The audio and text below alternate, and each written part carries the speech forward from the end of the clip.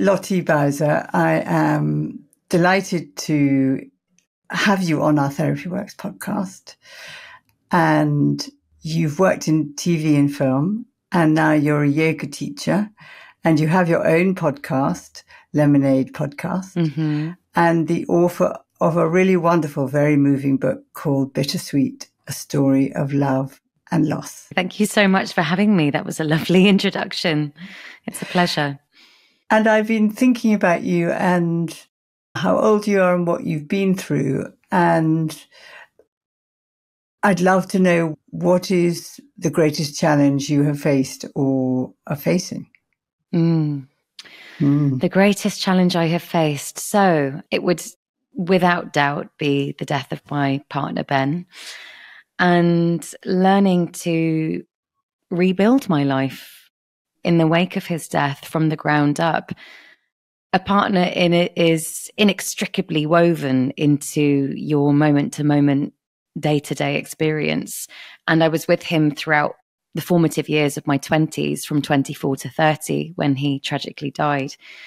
He died of cancer and COVID complications. He died of cancer and COVID, that's right. He was, at that point... 36, he was so young. 36, yeah. He was handed a terminal diagnosis just 3 months after receiving the all clear, actually, in March 2020, at the height of the COVID-19 pandemic. And we threw the kitchen sink at the disease. We tried every possible treatment pathway, from chemotherapy to other alternative medicines, and nothing worked. So brutal. So brutal. So brutal. And he was actually receiving treatment at an alternative center in Tijuana in Mexico when he caught COVID.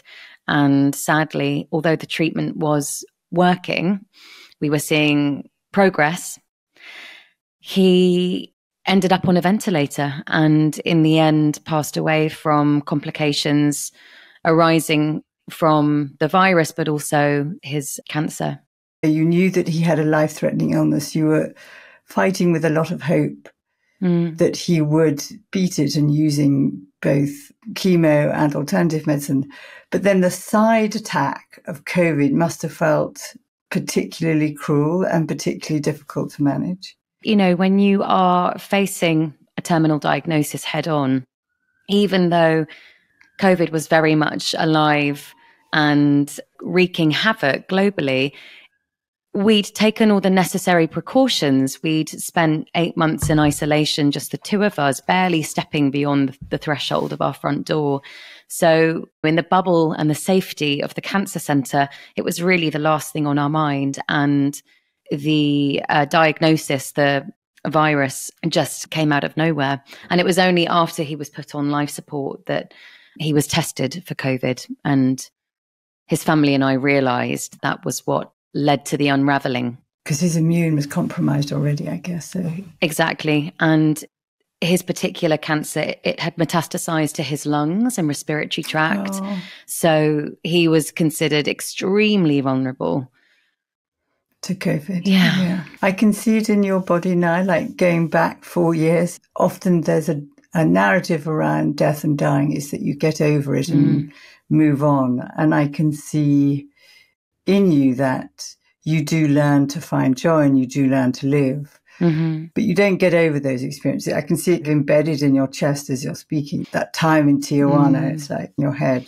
Wow, that's incredibly observant. I'm amazed you're able to witness that. Yeah, I can feel it. Absolutely. It's a pressure cooker, a bubbling beneath the surface. Exactly. My nervous system it's definitely nowhere near as bad as it was at the time, or even in the weeks, months, year, 2 years out from his death. But yeah, absolutely. I'm not sure you're ever able to shake yourself free from an experience like that, mentally and emotionally.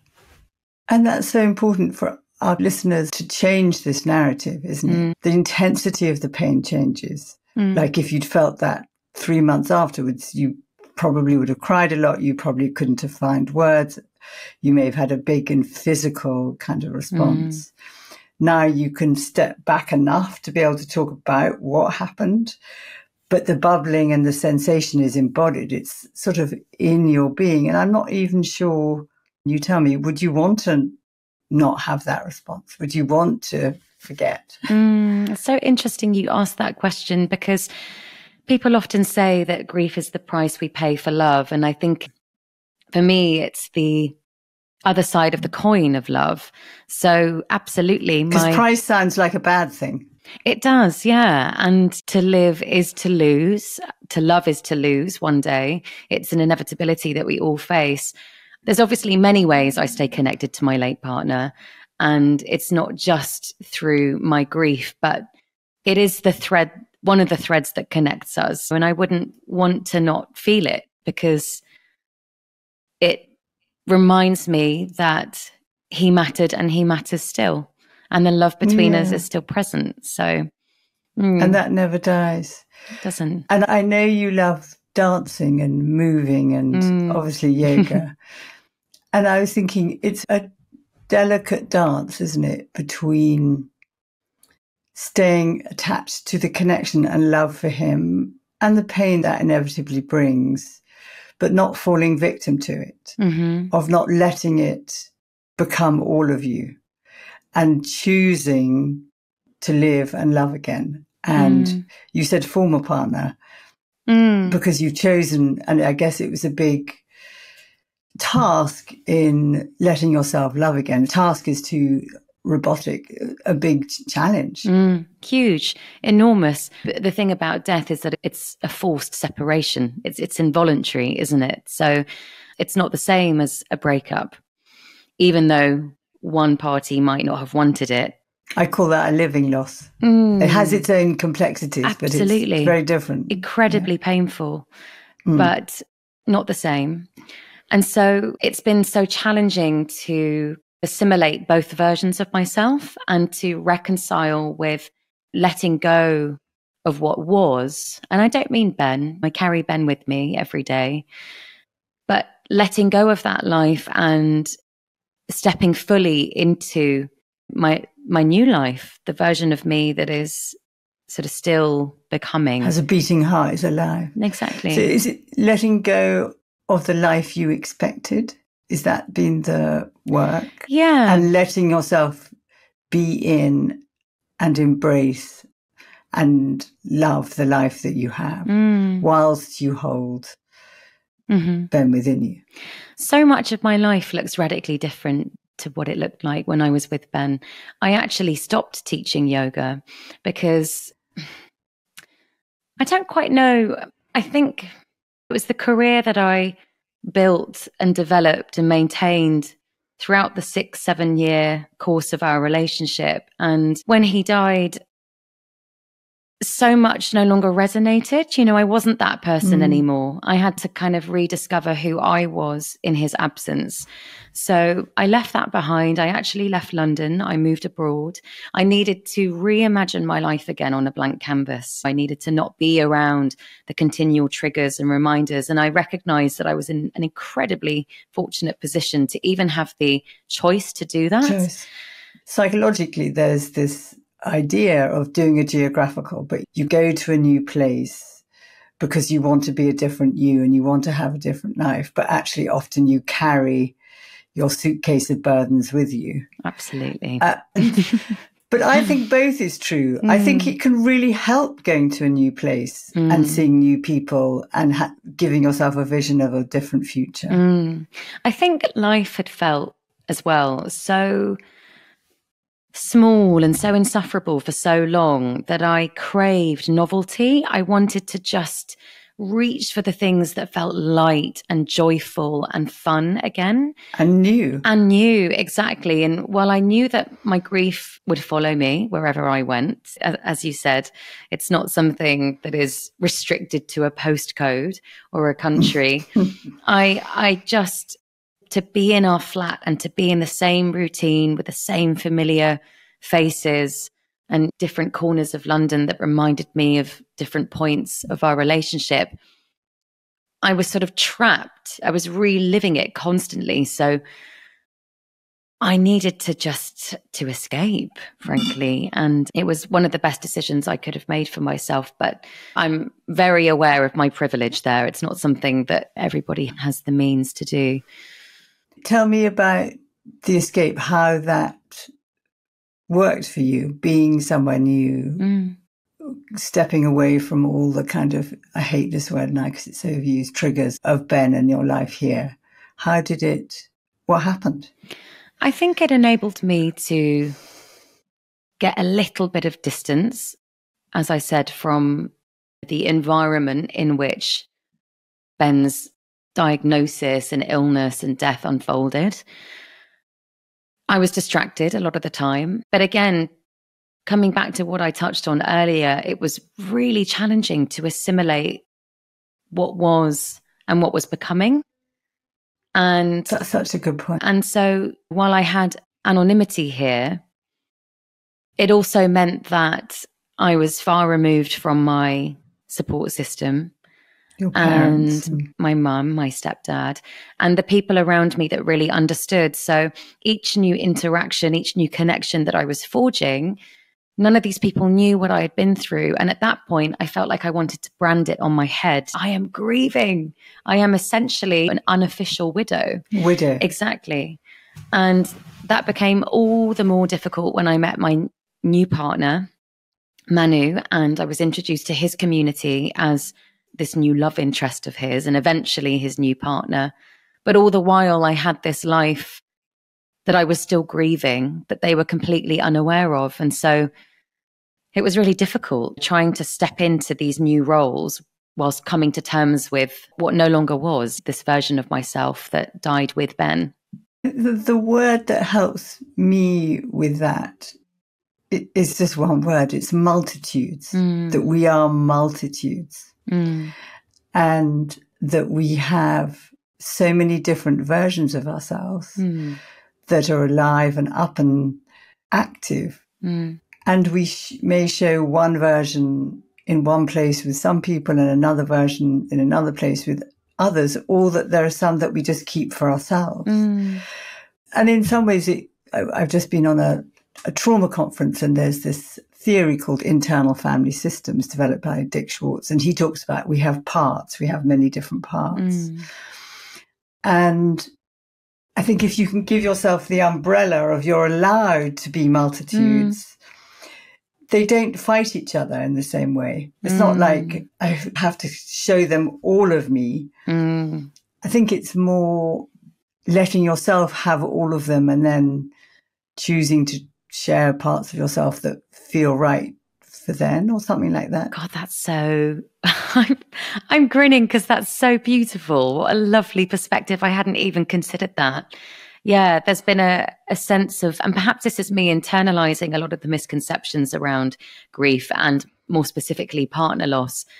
But I think I felt a pressure to let go of those parts of myself that were alive with Ben.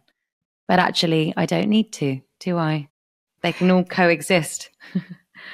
I really think they can. I think sometimes people's pressure on you to get over, get better, get on, which always feels like you're leaving somebody behind. And I think you talk about moving forward, but you move forward with them, which I think is much more realistic. There can be an intensity of it that you just want to punch their face, don't you, really? Oh, Julia, yes. I'm not a violent person and I don't condone violence. No, but absolutely. Yeah, there's been many a smile through gritted teeth. Tell me the top 4 things that have annoyed you most that you'd like other people to know and not do to somebody else. Oh. First of all, legitimize that you're a widow even if you weren't married. I think that's important. I really appreciate that. Yes, I think that there isn't an official word assigned to those of us who are left behind, having not crossed that threshold and got that piece of paper. And it was absolutely the intention to do so. We were engaged. We were planning our wedding, but, you know, terminal diagnosis tends to get in the way of your plans. Yeah, precisely. And I remember his oncologist... It's like being ghosted, isn't it? By society. It does feel like that, exactly. It felt as though the weight of Ben's death and the fallout of it, what it meant for me was undermined. It was diminished. Oh, it's not that bad, basically. That was the assumption, I think. At least you weren't married. At least you didn't have children. You're so young. Oh, God. You're my God, Lottie. All the at least. Lots of at least. And I just think, least. yeah, when you're confronted by somebody in pain, no matter what follows, at least it's just not appropriate. Don't start the sentence with at least. Exactly, because actually it takes a lot to even open up about this kind of thing, to speak to these experiences out loud. So we have to be very delicate, I think, hold the pain very delicately. Gosh, all manner of things. I'm just trying to think now, at least. Stay strong as well. People were quick to that platitude. I think that was actually in some of the texts I received right after Ben died, acknowledging my loss. And at that point, I didn't know which way was up or down. My life had been obliterated to smithereens. How could I possibly have felt strong in that moment? And it just implies, I think, a lack of understanding. I don't think we're particularly good in the face of difficult experiences, emotions, whether it's the experience of grief or otherwise. Yeah, and I'm sort of trying to do my bit to help us get better. Yes, exactly. And advocate for people in similar positions. But yeah, all manner of things. He's in a better place. Did you get that one? He's in a better place. Time heals all wounds. Yeah, it's just these sort of cliche sound bites, that we tend to reach for.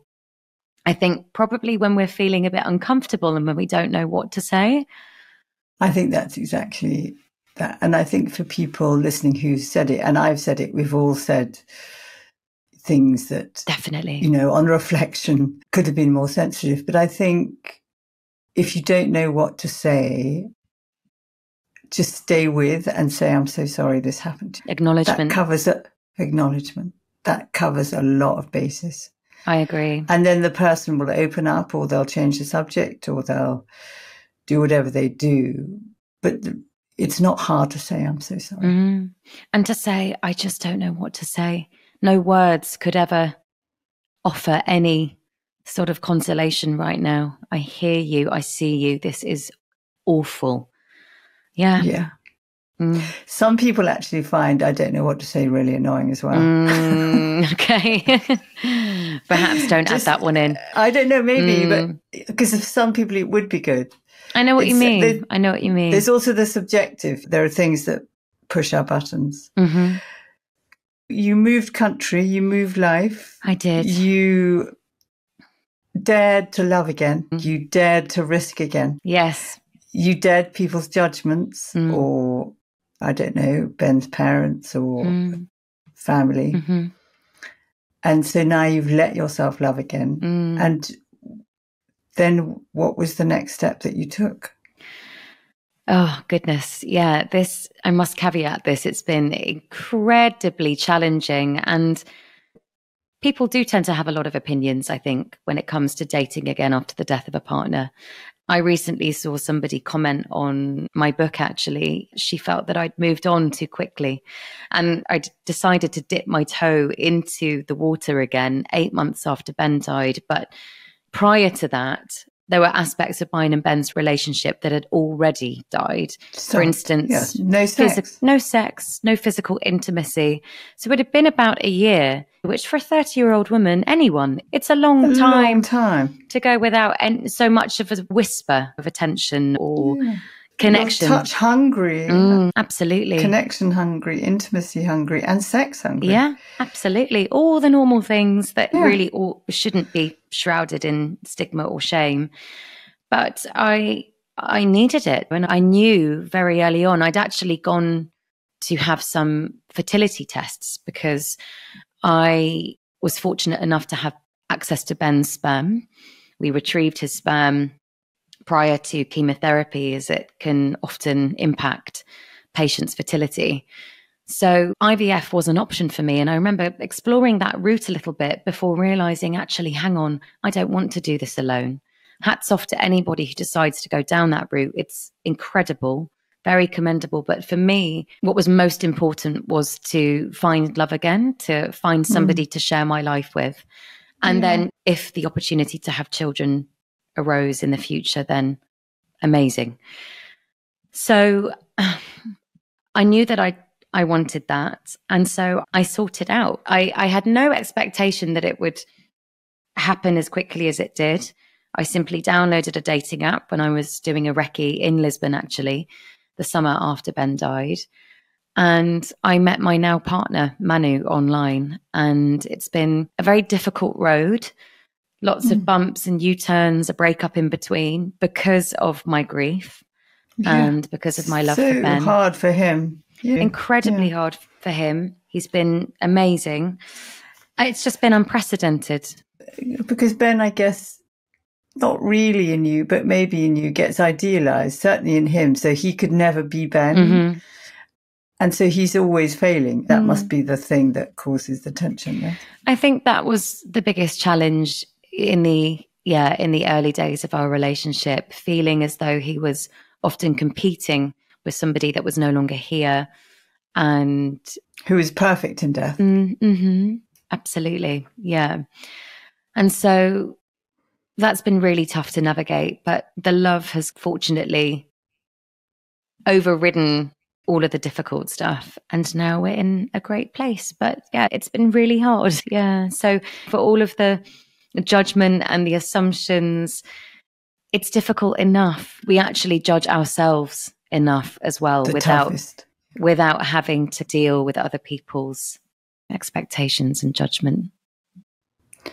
So given you've had this really tough 4 years, what are the things that have helped you? What has supported you? I think the thing that has helped most has been seeking out connections with other people that have gone through similar things. So right after Ben died, I remember feeling like an alien amongst my peers. Nobody had experienced anything like this. And it felt as though I was the only person in the world to have gone through something like this and to feel the weight of partner loss. And I would spend my sleepless nights in those weeks and months right after he died, scrolling through Instagram, going down rabbit holes of various hashtags and pages, and reaching out to people that I found in the comments who were sharing their stories of losing their partners. And those late night conversations soon flourished into friendships. I'm still friends with these people today, and they've offered a sense of kinship, I guess, allyship, solidarity that others haven't been able to offer me. So that is the biggest thing, isn't it? That when your love for somebody dies, it is the love of others that helps you. And I think what you're talking about is being understood as you are, where you don't have to explain. You may have very different stories to these people, and you may have very different beliefs, but there's something about we've been in this together that you find your allyship, you find your kinship, which is such a relief. Such a relief, such a relief. And there's such strength as well to be found in numbers. I think isolation and loneliness is one of the biggest things that people suffering bereavement are struggling with. So finding others who understand even a fraction of what you're going through and realizing actually that you're not alone, I found to be really helpful. And then leaning on the resources that are out there. Your fantastic books were such a huge support. And also therapy. My coach, she's a grief coach, she had lived experience of loss as well. So there was that level of relatability. She'd worked with many people who'd gone through loss and grief. So I found that to be really helpful too. What you're also not actually saying is that you want to engage in life. So you're going to look for help. You're going to look for your community. You're going to get therapy. You're going to have a grief coach. You're going to choose life. And I think there's often the blocker for people who get, say, complex grief is that they can't turn to themselves with that permission. And in some ways, I think you talk about this too, that kind of radical compassion. I am allowed to be this kind to myself, because grief has this terrible capacity to turn against us and attack us and have what I call the shitty committee, where you beat yourself up for not suffering enough or suffering too much or not doing it right. And it feels like there was something in you that thankfully gave yourself permission to seek. Absolutely. I think the thing about death is that there's nothing that can be done to make it right. Okay? Can't bloody fix it. You cannot fix it. You, as much as we wish we could wave a magic wand and undo what happened, bring them back, we can't. So the only option then is to find a way to live with it, to carry the pain.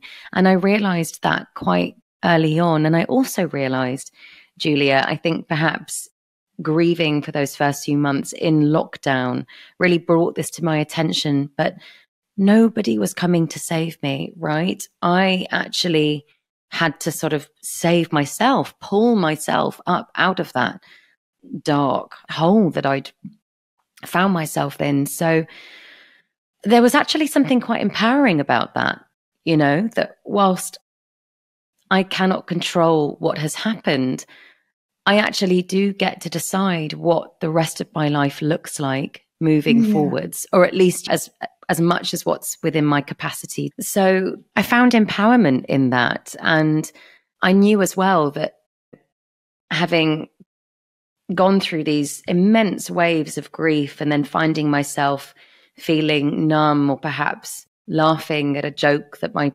stepdad made in the kitchen a moment later, that I was capable of experiencing many different things at once. I could hold both my grief and my joy simultaneously, and one didn't cancel out the other. And actually, as much as it probably sounds cliche to say this, Ben would have wanted me to reach for joy and levity. That's what he loved about you, right? Yeah, absolutely. And I think coming back to that point you made earlier about granting ourselves radical compassion, it's okay to reach for the things that distract us a little bit, that comfort us, that make us feel relief, joy, even if it's just a tiny little glimmer. Exactly.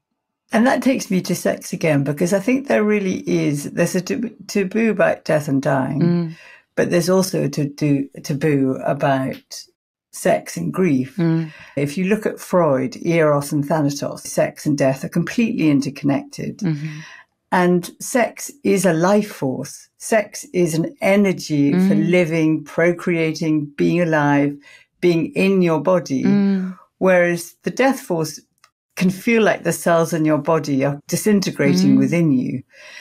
And whilst I recognize that some people may not reach for sex or have wished that energy, I think for many of my clients, even when they've had a child die, they find themselves pregnant 3 months later, surprisingly. And I think it's a natural, like, you need the body of somebody else when you're disembodied to help you feel alive. And I would really advocate not sex that does you harm, but as a way of being in yourself and allowing yourself to live fully. And I think there's something to be said as well for just touching on what you've just expressed, returning to your bodily sensations again. Yes, dancing, yoga, absolutely, swimming, but movement. I think for me, I was very much in survival mode throughout those last 8 months of Ben's life, when we were sort of desperately trying to save him, that I was so disconnected from my body. I was in a state of trauma, actually. I felt this constant sort of bubbling, this heightened stress. Absolutely. Yeah. Terrified. Exactly. So sex was a way to just, get out of my head and sort of dampen those I guess, trauma responses in favor of something more pleasurable and, enjoyable. Pleasure. And that takes, in the polyvagal system where you have sympathetic when you're in the heightened sense. What you're describing is getting back into dorsal ventral, ventral vagal rather, where you have all available to you. You have much more wise mind, more compassion, more capacity to connect to others, social engagement. When you're in a very heightened state, you're brittle and it's hard to take in love. It's hard to feel love and connection, whereas ventral vagal is for social engagement and connection. And I think so long as it's not doing you harm, and I think we have to trust ourselves to be able to navigate these things and discern what feels good and what doesn't in the moment. It's okay to reach for those things, I think. I think it's more than okay. It's more than okay. It's a good thing. As I mentioned earlier, whatever brings a moment of relief, joy. Yeah. What reminds you of what it means to be alive, to exist in the world as a normal human, because grief obviously just destroys your sense of normality, then go for it. Yeah. There shouldn't be any shame. No, and shame really toxifies all suffering that's already there in grief. And there's a lot of shame, I think, and can be shame in grief. So your next step, if I'm right, was finding your narrative, finding your story and writing Bittersweet, the story of love and loss. Was that therapeutic? Because people make assumptions about writing being therapeutic and it's cathartic. And I must say, for me, it was. And actually, very soon after Ben died, I actually found myself wanting to write. Naturally, just instinctively. Just instinctively. It was one of the other things, actually. You asked me earlier what I found helpful. Writing, journaling, just getting words on the page, getting it out. Absolutely. Stream of consciousness just out of my mind onto a page. And in some way, it enabled the pain to shift and change shape slightly. And I really found that to be true when writing the book, as much as it was difficult to unearth all of these memories that I'd buried. I found that it didn't hurt so much. I was looking at the experiences from a different vantage point because I'd unearthed them with the intention of telling the story. So it was incredibly therapeutic and cathartic. And reaching the end of that process, it felt like some sort of resolution had taken place, that I was ready to quite literally sort of close the book, close the chapter and move forwards. And that's, again, it's not in direct relation to Ben. I love him. I grieve for him every day. I carry him with me. I wrote this in the book. It doesn't press against the seams of my skin like it used to. It's a powerful image. Yeah. We're all going to have pain, but the suffering is when we turn into it. And I think what you're talking about is expressing it and finding ways of expressing it. And for you, writing, and I think for a lot of people, and people listening, you don't have to write a book, you don't have to be published. But I do think putting what is ephemeral and inchoate in your body and seeing it written on the page, even if it isn't a full sentence, but words, feelings, I think that is such a powerful way of expressing ourselves. And it's been proven to be. There's good research on journaling. Yeah. And it's free. You don't have to have a therapist. You don't book an appointment. You can do it in your own time. And I think grief is such a physical experience, isn't it? It doesn't just live in our minds. It's very much in our bodies as well. And that energy has to go somewhere. So whether it is picking up a pen, pouring it onto the pages, or moving your body, shaking as well, Shaking's jumping, walking, running, punching. I punched a lot of pillows in those early days. Yeah. And dancing, screaming. Oh, I screamed. Good Lord, I screamed. It's a good job my mum's house was detached, the house that we were living in at the time. Like they call the police. Yeah, really. I would wait for her and my stepdad to step out the house. I just unleash, it's got to go somewhere.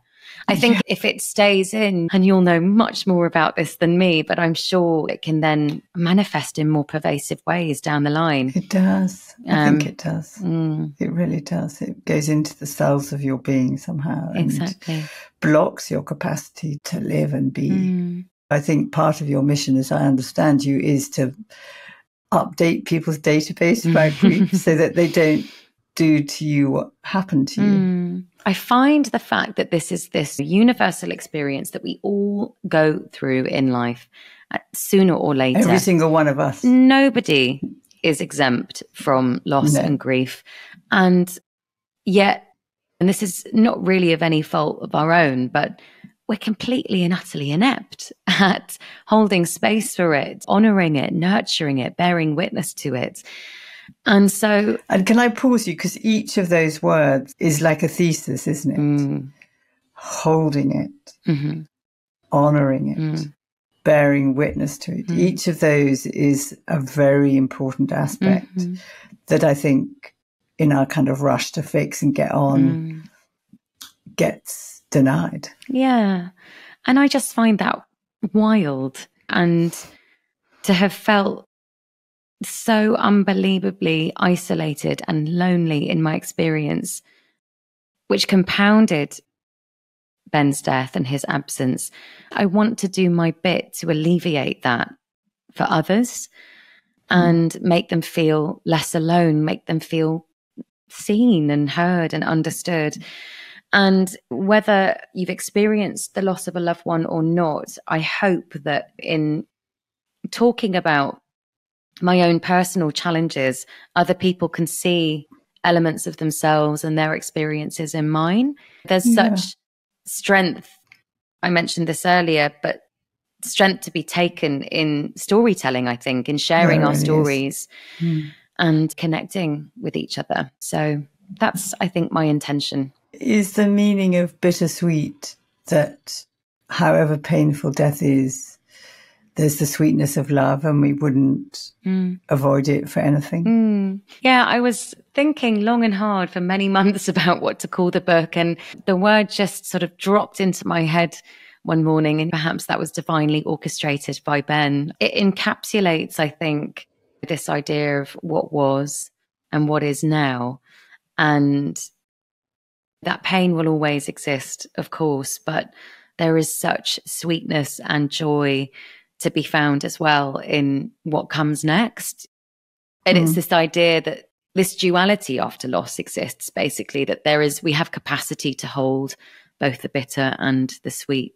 I'm very grateful, actually, for everything that has unfolded since. My life is beautiful, perhaps even more so now than it was before, because I have the very hard-earned insights and perspectives from death now that I didn't before. So it's an acknowledgement of that duality, that both can exist. And that's very touching. And you and I would both hate toxic positivity, you know, what doesn't break you makes you, whatever the dreadful expression is. But I think what you're saying that you've learned goes so deep, like into every cell of your body, of how precious life is. Your life, Manu's life, your mum's life, our life. And if we, through the sort of pain of death, fully recognize how short and precious life is, then we live it more fully. Absolutely. And I would have hated anybody to tell me this in the early days. Yes. But actually, there are gifts and there are lessons, and that is one of them. I feel personally that to not make the most of my life, what is left of it, until I join Ben, which I believe I will see him again one day, it would actually be a disservice to him and what he went through, because he so wanted to be here. I am afforded the gift of life. I get to wake up every morning, touch wood, with my health so far, and let's hope I can do so for another 50 years. Yes, at least.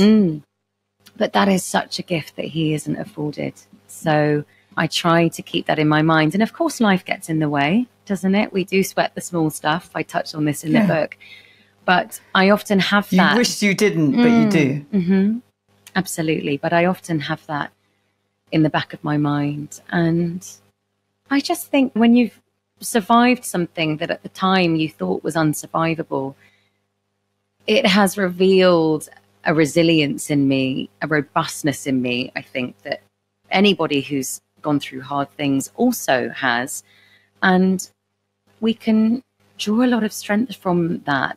Confidence in your capacity. Exactly, to endure whatever life throws at us. And it does mean that the smaller things that perhaps would have really got to me, would have really impacted me before, don't so much anymore. And that's quite freeing. You experience things from a completely different vantage point with that perspective I mentioned. That perception gives you the depth of understanding of, I can more than survive this. I can actually thrive. And what really matters is that I'm alive. So if this thing doesn't come off, or this person's horrible, or whatever goes wrong, it changes your perspective of it. And that enables you to manage it. It frees you to manage it and not let it knock you out. Absolutely. I often think, has anyone died? Because that really, to me, that really is the worst eventuality. So nothing will ever feel as bad as that. So on that really significant point, thank you very much, Lottie, for a wonderful conversation. Thank you. The pleasure is all mine. It's been such an honour to talk to you. I've really enjoyed it. Oh, me too.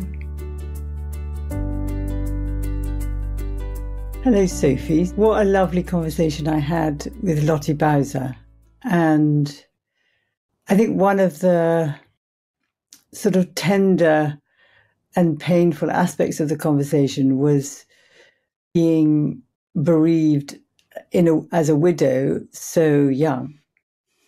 I thought it was, I thought she did such a kind of beautiful job of being able to share living alongside both grieving and loving one man while also falling in love with another.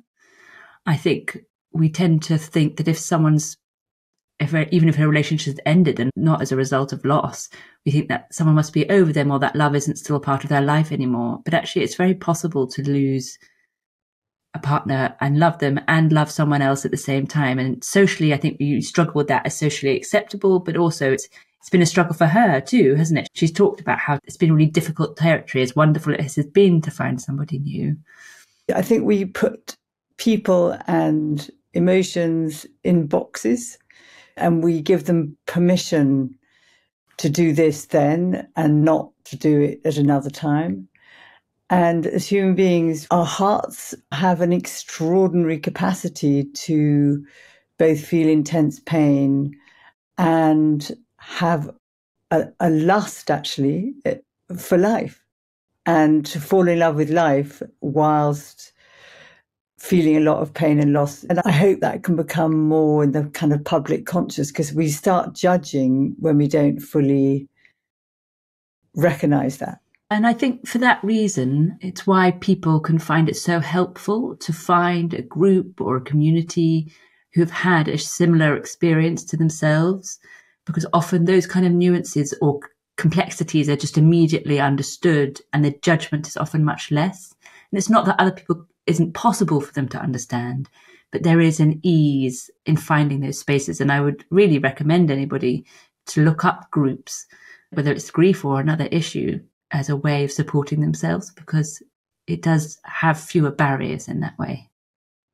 I agree. I think that's a really useful insight, Soph, that if you can find people who've had a similar experience, however you find them, you can help understand yourself in understanding others, not feel so alone, that because you can feel so isolated and particularly if you're a young person who's grieving your partner. You can feel like the only person in the world. So I think that's really helpful. Even, Lottie loved dance and yoga. And I think even if you find groups or choirs that are a community of people that you don't have to make a date, where you can go and feel that connection in your body of being with other people. That's very protective and helpful when you're grieving. Yes, and that's a slightly different thing, isn't it? It's the power of connection from being in a group, which is less about being understood, but it is about when there's shared movement or shared voice or shared activity, something really happens for our bodies, doesn't it? To bring us back into connection. It's very supportive in that way. The other thing I've been thinking about, not directly related to Lottie, but actually a different conversation I've had this morning, which is about sex and death, Eros and Thanatos, being two sides of the same coin. And I think in our minds, often we put them onto separate universes.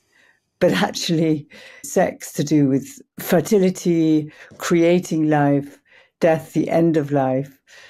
We need to examine both birth and death, but also we recognize that often those two forces are very interconnected and find ways of expressing them. Yes, and it's again a situation of trying to have no judgment for people, isn't it? Because for some people, when they've lost a loved one, they feel very disconnected and shut down and they have no interest in sex or another partner. And then for some people, for example, in Lottie's story, the combination of her partner dying while in COVID, she describes it as being such a suffocating time that she really had this urge to seek life again, didn't she? And aliveness. And that was such a natural, healthy response to be like, I need to feel alive. I've been in this kind of anticipated coffin space for so long and deprived of sensation and deprived of people. I mean, that was particularly compounded for people during COVID because of the isolation. And that was isolation from all sorts of sensory pleasure, of which sex is just one. Yeah, that's a really good point, Sue. I thought the other thing that was really interesting to hear her express, and I'd be interested if people after a community would say they've had similar experiences, about how she sort of became a different version of herself after Ben died. That in some senses, you talked about it with her in terms of parts, that we can have multiple parts and they all can belong together. And I also thought about it slightly differently, of who we are is often a sort of co-created experience. Who we are with one person is something that kind of emerges from what is between us, or between us and the people closest to us. And so it's not surprising that being with someone else, something new is created, that the boundaries of the self are not as rigid as we often imagine them to be. Actually, who we are is very fluid, often to context, to person, to time in our life. We can be very different people at different times and very different people with different people. I think that's such a lovely point, that in the I, thou, there's a third aspect. Like in a relationship, in a marriage, there's the you, your partner, and the third aspect, which is the relationship and the marriage, and that you influence and shape each other. And also there are things that you uniquely share with that person, but it could be a sibling, it could be a friend, and that they, in the connection with them, they bring aspects of you. I mean, that's what's so exciting for me about being in relationships, is I discover aspects of myself that have lain dormant, that suddenly come alive by talking to somebody about something. Then I suddenly realize there's a whole process and river of thought or ideas or emotion that has lain in me until this person said one word, and then suddenly it's come alive. And that's a wonderful thing. Makes me think that in a way a relationship is always a creative endeavor. It doesn't mean it's always a happy creative endeavor or a successful and creative endeavor, but something is being created while you're in relationship with someone at all times, don't we? But I like the idea of it being creative in the sense that when we get less rigid about it and we recognize the fluidity, as you talked about, and the flexibility, that also allows for a lot of compassion and forgiveness, that you can allow more kind of fury or disappointment when you know that it comes from a rich emerging source. I think there's this kind of one conversation and done, cut and run attitude sometimes in relationship, But when there's enough trust that it's an ongoing conversation, that you can come back and you can look again and you can reconnect, I think that's very empowering, actually, and gives us a sense of agency in this relationship. Reminds me of that Esther Perel thing. She says, if you want something to be different, you need to do something differently. In the sense of, in this creative process that is happening between you and me, if we keep putting the same things in the recipe, we'll get the same cake. But if you want a different cake, but it can be a changing story. It can be a changing pattern in which you bring something new in or do something differently, and then you can create possibly something new. I love that. That's such a good idea. Such a good way of seeing it. I had a question for you. Yes.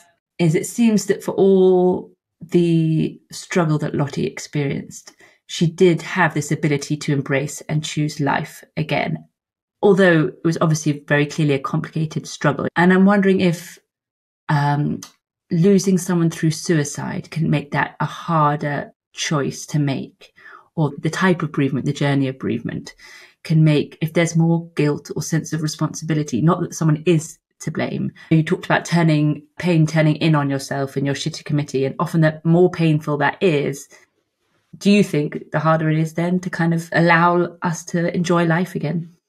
I don't think there's a hierarchy in grief, but I think there's more or less complexity.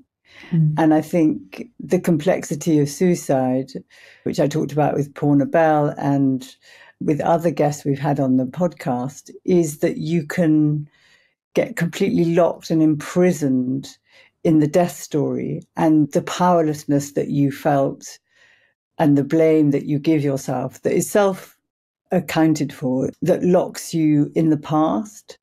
And I think the difference with Lottie and Ben, a death that, although it was well out of time and very traumatic and difficult, and they had a lot of struggles, I think there was a capacity to have the important conversations, to say goodbye, that she didn't get trapped in the past by it. And I want to know what you think, Soph. We each have our own individual responses to difficulty. And I think Lottie has innately a life force in her, that she goes for life, even when dealing with death. And whether that's something that she's cultivated or something that is genetic and that was modeled by her parents, I didn't get to the bottom of that with her, but it's definitely on her side when you choose life. When you let yourself fall in love in life again, even when you face death. Yes. There's context, but there's also the individual, isn't there? And they're both at play in terms of how bereavement unravels and processes for each of us. And that individual is your genetics, your environment, the things that happen to you, your previous history of loss, your attachment history, all of that. I really want to thank Lottie for such a tender and gentle conversation over something that's so difficult. And I really want to thank all you listeners for being so loyal to the podcast and following and listening to us.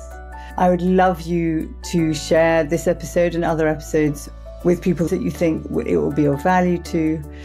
Also sign on to our Substack letter, which is at the bottom of the show notes, and keep in touch with us. So thank you for listening, and goodbye.